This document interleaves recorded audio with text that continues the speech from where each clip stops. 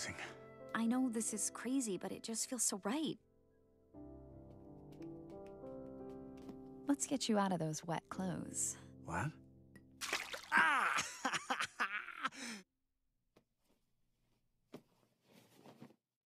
Oh my God, what the hell's that? Oh, the tattoo. Yeah, that's my wife.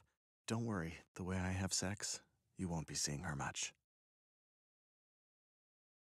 That's your wife? That's who you're married to? Yes, that's Rosalind. Of course, that's her in her prime, before the accident. So you live with your wife? Like, all the time? Yeah, I mean, much of the time she's out of town for her experimental treatments. There it is. Question, but before the accident, this, worked for you? Yeah, I mean, clearly I have a type. You're the wife?! Oh, you saw the tattoo. But that means you got him naked! Huh.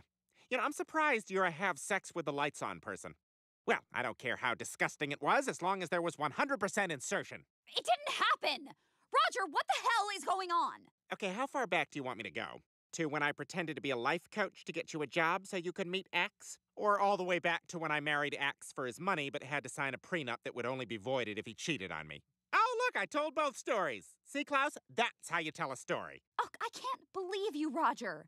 This was never about me getting my life back on track.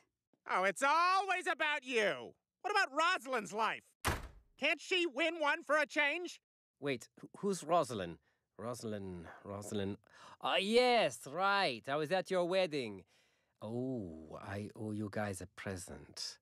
Yeah,